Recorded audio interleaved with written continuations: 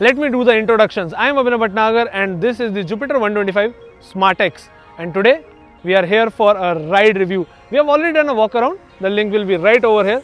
So go ahead and check it out. If you have already viewed it, thank you so much. Let's get on with the ride review of the Jupiter 125.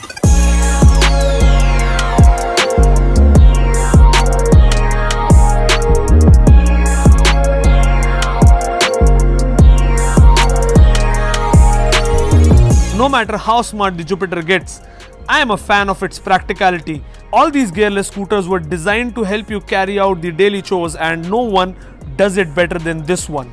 With such a long and wide seat, two people can easily sit and still have room for the third one. But let's not do that because it's not legal. The riding stance is straight and the seat cushion is soft. The legroom is enough for a 6 feet rider, though he might have to bend forward to reach for the handlebar. The engine is powerful, smooth and refined. With 125cc under your seat, you will never feel underpowered, unless racing an Aerox. Just kidding. It gets the silent start as well, which makes it really silent.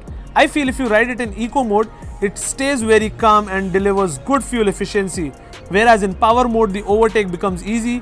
You can hear the engine roar and there are slight vibrations as well, which is okay because for most of the part, it is smooth and silent. The power delivery is very linear and I don't have any complaints with it. The displays are also visible under direct sunlight. However, I am not sure on how useful this small screen will be to get news, weather and message notifications. The brakes are spot on.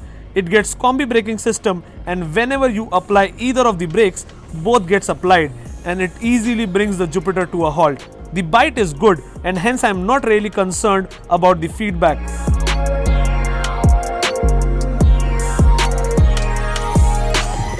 The suspensions are also very well tuned for city usage.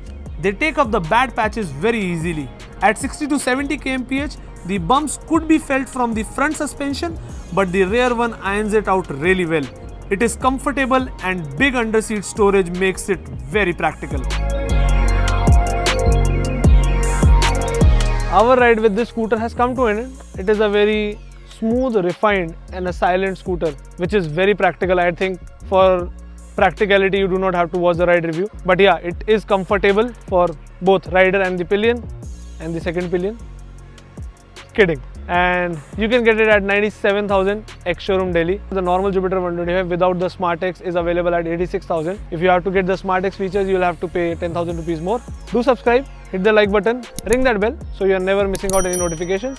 We are also on Instagram. If you are also there, follow us.